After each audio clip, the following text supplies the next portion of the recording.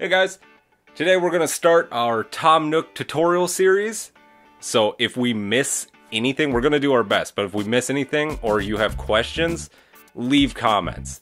Leave as many as you want. We're a very small channel currently, and we will try to answer everyone's questions. So fill the comment section. It's fine. We'll try to get to you. I can't promise anything, but I will guarantee we will at least make a solid attempt. So today, we're going to turn the default cube into creepy Play-Doh Tom Nook. Alright, let's get started. To begin with, I like to move my camera out of the way. So I hit N, which opens up item properties. You can manually set the location, rotation, and scale of your selected object here. In the outliner panel, I like to make different collections to keep my scene organized. To add a collection, just right-click in the outliner and click Add New. At this point, go into Right Orthographic View and add your side reference. Since the reference is facing the back, select it and rotate it 180 degrees on the Z-axis. Repeat the process for the front, top, and bottom reference, using the corresponding ortho views as you add them, and try your best to line them up. I use the most extreme points of the model, like the tip of the nose, back of the head, back of the tail, to try to line everything up.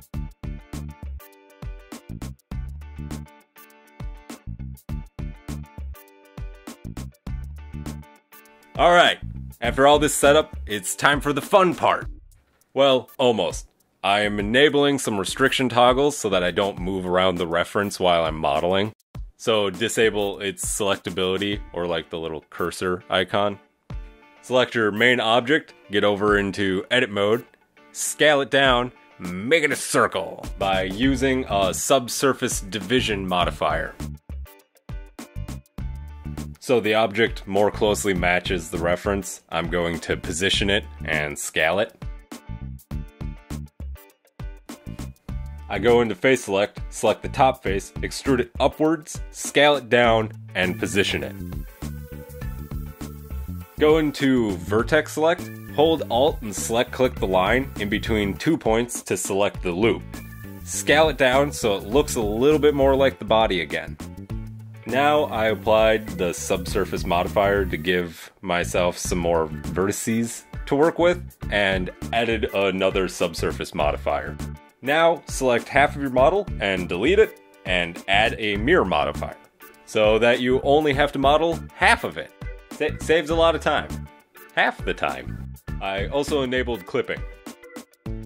Hit O to enable proportional editing. Once you've selected a vertex, add your face, scrolling the mouse wheel changes the fall off.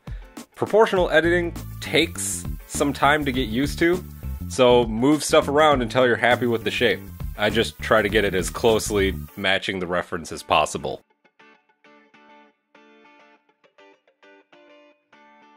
Alright, I'm gonna start adding legs at this point. So, I want this vertex to be the center of the leg. So select it, hit Shift S and cursor to selected. Shift A to add a circle, turn on connected only in the proportional editing menu. Turn off clipping in the mirror modifier, scale it down, and position it.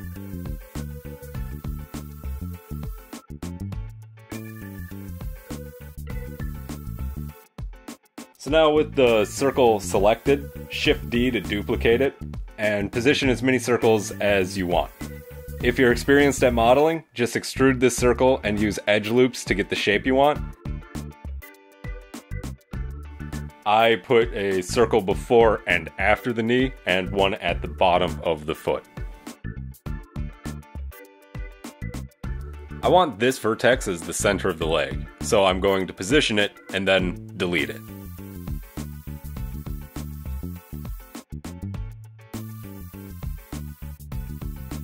Okay, face building time. Select these 4 vertices, hit F to create a face, and then the same with these 4.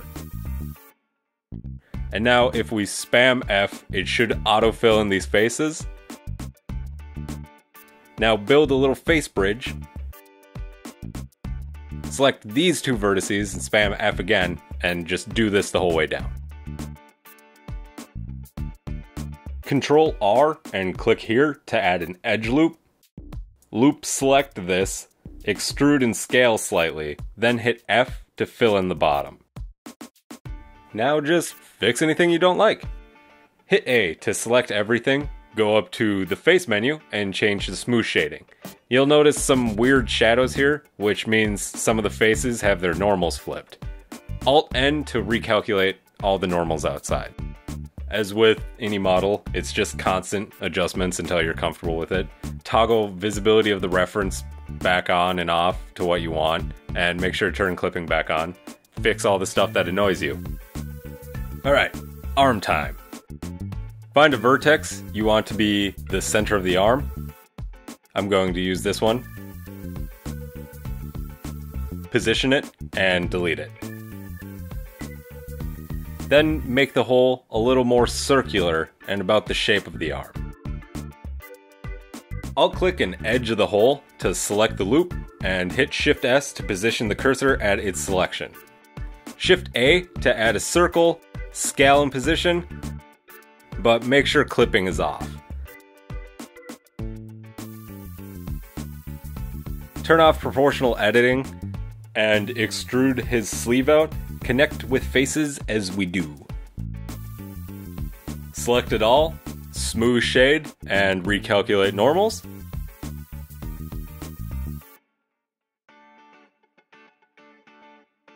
So now the reference is in my way. So I'll toggle its selectability and move it, and since I'm over there, might as well just name them all. Now just keep fixing your topology until you like the way it looks.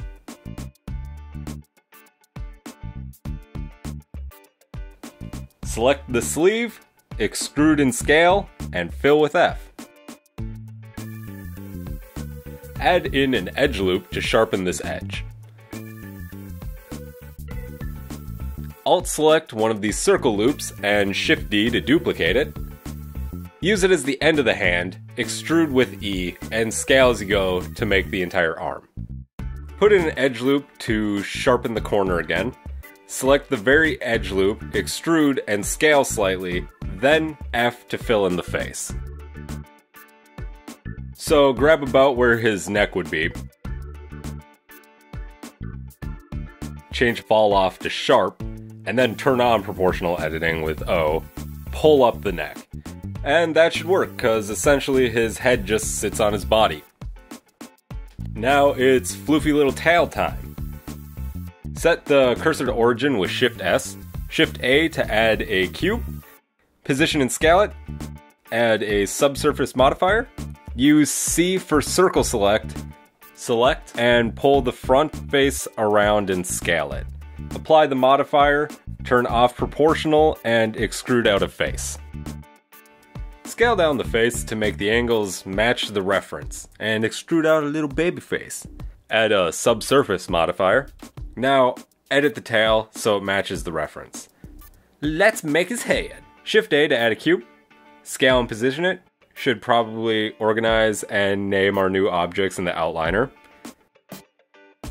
Add a subdivision surface modifier and edit the object to roughly the shape of Nook's head. Apply the modifier. Do some more fine-tuning with proportional editing. Box select half of the face and delete it. Add our friend the mirror modifier. And turn on clipping.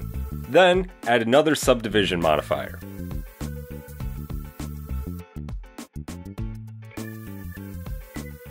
Now position our vertices in preparation for adding the nose. Now we're going to do the same thing as we did with the arms and legs. Do this part whichever way you're comfortable with. I like my slowly connecting circles method. Get them all in position to match the reference. Select all the vertices on this side and delete them because of the mirror modifier, and then make the faces.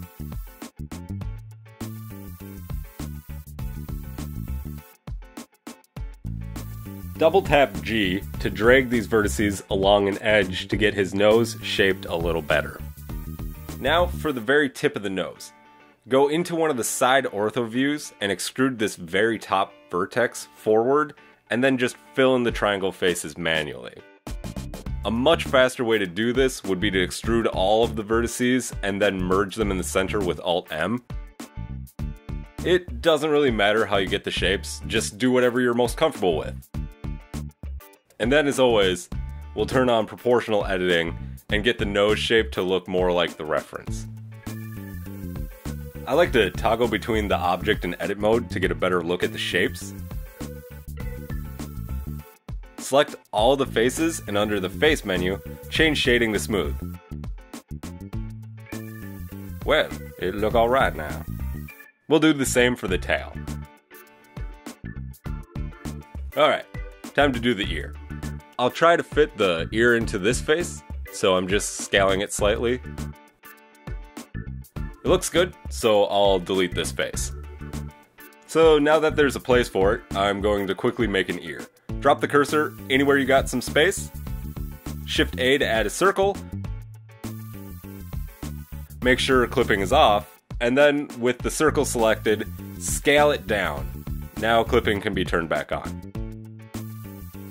Shift D to duplicate the entire circle, rotate it 45 or negative 45 degrees depending on which side you're looking at it from.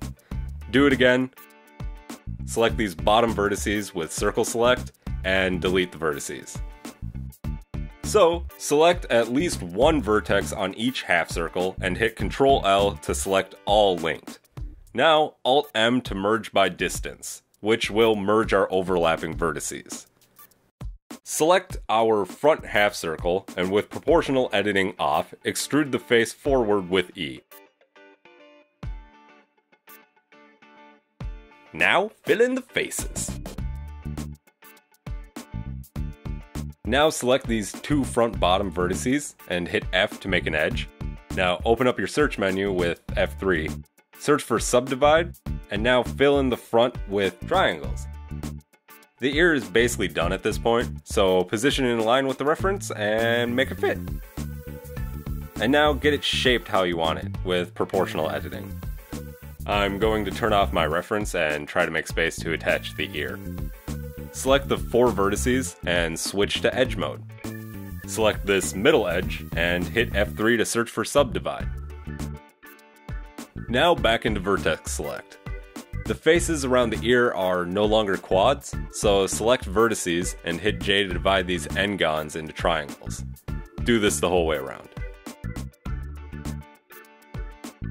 And now, almost as if I planned it ahead of time, we have the correct amount of verts on each object to connect them fairly nicely. So let's resize the hole a little bit. Now let's connect. F for the faces, A to select all, Alt-N to recalculate outside. Under the face menu, shade smooth. And it's looking pretty good. Let's change the shading on the arms as well. So now I like to add a plane as a light source to see the shape of my model a little better.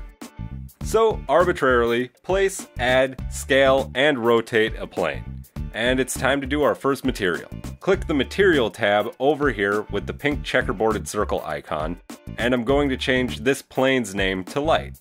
Go down to this Material panel and hit New. Change the material to Transparent. Resize this bottom panel and hit the drop-down menu in its upper left-hand corner.